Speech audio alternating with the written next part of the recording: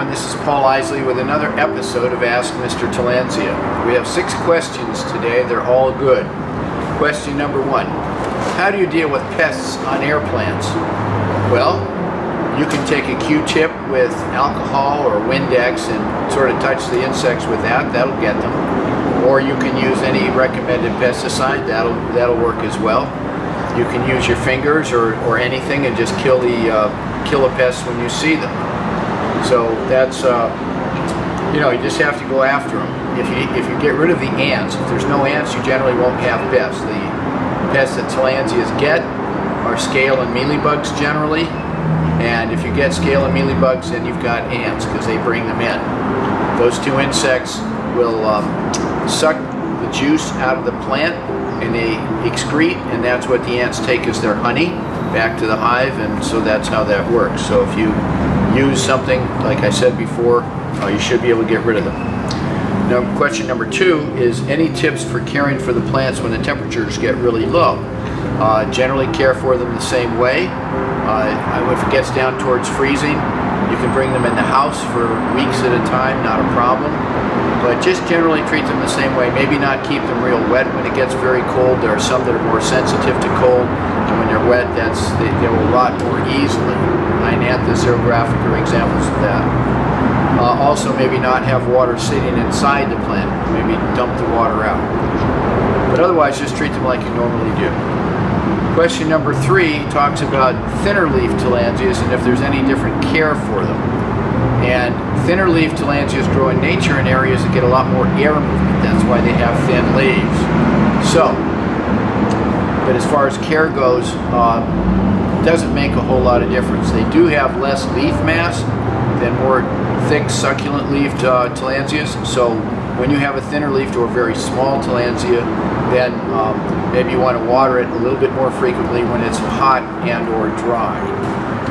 Is it okay, question number 4, to clump the plants or gather the plants closely together? And the answer is yes, you can, as long as they can dry out. As long as all the leaves, the base of the plant can dry out between waterings relatively quickly, then you can put them as close together as you want. With more air, you can put them more closely together. The next one is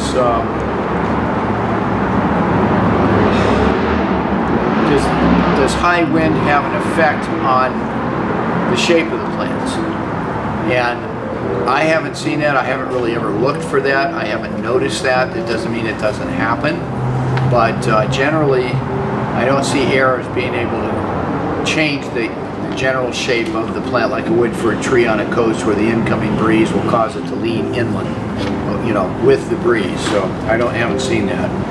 And the last question was that the person saw that Tillandsia recurvifolia variety subsecundifolia was recently reclassified as Tillandsia subsecundifolia, and therefore would that change the name of the plant Tillandsia eddorii, which is a hybrid of aeranthos and what we call leonamiana, which other people call subsecundifolia, recurvifolia subsecundifolia. Would it change that second name? And the answer is yes. We call it aeranthos by leonamiana because that's what we choose to call that plant, because we believe more that's what it is. But if you choose to go with the recurvifolia variety subsecundifolia, and then it becomes reclassified, then you would have Tillandsia aeranthos by Tillandsia subsecundifolia. And by the way, subsecundifolia, sub is a Latin prefix that means almost. So if you have something that's a plant that's submesic, that means it's almost wet growing, or subxeric means it's almost dry growing. So if you have subsecund, and secund means the leaf growing in the same direction. They curve in the same direction rather than growing in all directions. So if it's subsecund, that means pretty much the leaf's almost growing in one direction. And folia is from the Greek and then from Latin, and it means leaf.